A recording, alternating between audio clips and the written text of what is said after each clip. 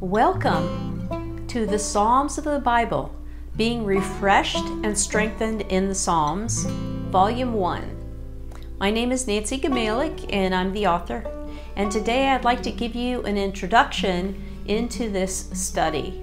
This study covers Book 1 of the Psalms, which is Psalms 1 through 41. All right. So as we dive into this study, there are three pieces of information that I want to give you. They will help you get so much more out of the study and to appreciate it that much more. All right, so the three things that I'd like to cover with you is the background, or some history to do with the Psalms. The second thing is Jesus's relationship to the Psalms, or the Psalms' relationship to Jesus.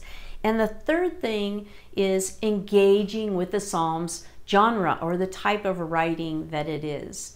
So these three simple things will be such a blessing to you. I'm really confident of that.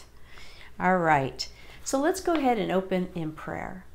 Lord God, I just thank you for each and every woman who goes through the Psalm study, that you will bless her, you will open the eyes of her understanding, you will write your Psalms on her heart, that she will sing a song of joy as she goes through the Psalms and she gets to know you better and praise and praises you more intimately. I thank you for all of these things in the life of each woman. In Jesus' name, amen. All right, great, thank you. Okay, so the first thing I want to talk to you about is just a little bit, just to put a toe in the water about some background with the Psalms. Chuck Swindoll notes that individual Psalms were written as far back in history as Moses' time, which would be about 1440 BC before Christ, and all the way forward through the time of David and his son Solomon, and up into the time of Ezra, when the Ezrites, they wrote some of the Psalms, and they believe those were people living at Ezra's time. They're thinking back when Ezra led people from captivity in Babylon back to Jerusalem to rebuild the temple, that at that time some of the Psalms were written as well. So this time spans about 1,000 years of different writing, but most of it centered on David and around the time of David. As you all know, the Psalms are the songs and the prayers of the Bible. They were used in Israel's in their worship. Many of the Psalms have superscripts, some writing right before you start what we call verse 1 of the Psalms. There's a little bit of italicized writing in your Bible. Those are superscripts. They often tell you the author and maybe sometimes the occasion of the writing. And those superscripts tell us that many of these Psalms were dedicated to the choir director. And so we know they were an integral part of Israel's worship. When they came together, they used these Psalms to worship the Lord in the tabernacle and then later in the temple. They used these Psalms through all kinds of memorials and celebrations and gatherings. And even to this day, the Jewish people still use the Psalms. They have certain Psalms they use at this memorial or this celebration or this gathering. And all through these thousands of years, the Psalms are very central to the life of God's people. Also, additionally, I want to mention that in the time of David and Solomon and going forward, the king of Israel, he was to lead the people in godliness before the Lord. He was to walk in godliness and lead the nation in living lives that spoke of worship and obedience to Yahweh. And so it's very fitting that David is the author of 73 Psalms. We know that he's also the author of 2 more that are attested to him in the New Testament. So altogether, half of the Psalms were written by David, and maybe some that don't even have an author could have been by David as well. So David, as the king, was excellent in leading the nation into worship using the Psalms.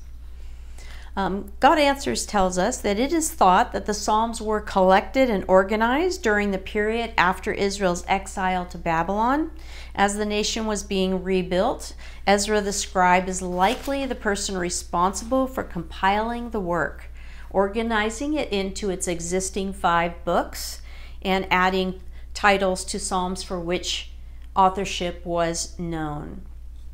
So as I mentioned earlier, during Ezra's time, they believe, they don't know for sure, that Ezra the scribe may have compiled the Psalms into the form we have them now, into the 5 books containing, and between those 5 books contains all the 150 Psalms. All right, here's a surprising bit of background on the Psalms. In the New Testament, the Psalms is the most often quoted Old Testament book. So more than any other book of the Old Testament, the Psalms is quoted in the New Testament. That gives you an idea of how important the Psalms are in the Scripture and to the life of God's people. Zipping forward in history, you may already know that the Bible was the first book printed on the Gutenberg press, which revolutionized the world when books could be printed and mass-produced. But of the Bible, the first part of the Bible that they printed were the Psalms. That's how important the Psalms are. Additionally, the old British preacher, Charles Spurgeon, he spent 20 years pondering the spiritual breadth and depth of the Psalms, and he wrote a 7-volume exposition through them called The Treasury of David. He wrote over 400 sermons from the Psalms. The Psalms, he knew the importance and the depth of the Psalms, and it compelled him. Scholar Fred Zasbell says that Psalm 23 is probably the best known text in the world. Think about that for a moment. Probably the best known text in the world. And as a little bit of a agreement with what Fred says, on my blog, my author blog, I wrote in 2021 6 blog posts going through Psalm 23. And as the years have passed, those blog posts get more people looking at them than any other blog posts, and I believe it's because the titles on some of those blog posts come right out of Psalm 23. So when people are searching for Psalm 23, they find it. So that gives us a read, it gives me a read of how important and how well known and how sought out Psalm 23 is, which just speaks of the importance of the whole Psalter, the whole collection of Psalms. All right, moving on to the second thing I want to share with you as you dive into the Psalms, and that is Jesus's relationship to the Psalms, or the Psalms' relationship to Jesus. Again, Fred Zasbell, who's the author of a book called How to Read and Understand the Psalms, he writes this important statement. The Lord Jesus Christ probably memorized the book. He quoted it often in his teaching ministry, in his debates with Jewish leaders, in his final hours on the cross, and in his resurrection ministry to his apostles. In all these scenarios, he demonstrated that the Psalms spoke of him. And that's a powerful statement, and it's true. So we talked about the Psalms being the most quoted in the New Testament. Well, Jesus quoted the Psalms often. We think of some of these instances when he taught. We see in the Beatitudes and in the Sermon on the Mount, he talked about the blessed, who the blessed were, and what was evil and wicked, and the contrast between the two. It's very prominent in the Psalms, and it's prominent in the Beatitudes and the Sermon on the Mount. Additionally, in Jesus' final hours on the cross, when the only thing pouring out of him is what's stored up in his heart, he quotes Psalm 22:1 about, why have thou forsaken me? And then in his resurrection ministry, we learn from Luke 24:44 that he told his apostles, He told them that the law, the prophets, and the Psalms were written of him, and that they all needed to be fulfilled, find their fulfillment in him. And he explained all of that to them. So you can see the importance of the Psalms in relationship to Jesus. Jesus would have prayed the Psalms. He would have sung the Psalms. He would have likely had them memorized. And so that's really important for us to think about and to know. Additionally, just to take this a step deeper, most Psalm scholars believe that we can speak about the Psalms as the prayers and songs of Jesus. And we see that when we are going through the Psalms. David will be crying his heart out about something, and then it will flip into something that we know is expressly about Jesus, or could only be fulfilled through Jesus. And so we just see Jesus's voice, his prayers, his praise just woven all throughout the psalm. And so that means that when you and I are praying and singing and studying the Psalms, it's as if we are kneeling down beside Jesus or standing up beside Jesus, and we're praying his words after him. It's very powerful and very intimate.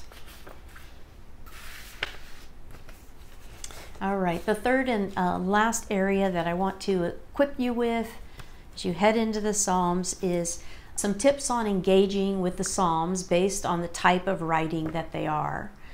It's the genre that they are. And so the Psalms are poetry. That's the type of writing that they are. And so the difference between ordinary writing or prose and poetry is that poetry has much, much more figurative language in it, figures of speech, images, lots more words that create images in our hearts and our minds. Like somebody who delights in the Word of God, they're like a tree planted by rivers of living water. They flourish, they bear fruits. So the image of the tree planted by the waters it's an analogy, it's an image, it's a figure of speech. And poetry is filled with much more of them. That's why, like song lyrics, sometimes they're able to touch our heart in special ways that ordinary prose doesn't, because of their beautiful figurative language, the images that they stir in our hearts. So what does that mean to us as we go through it? How do we engage with poetry?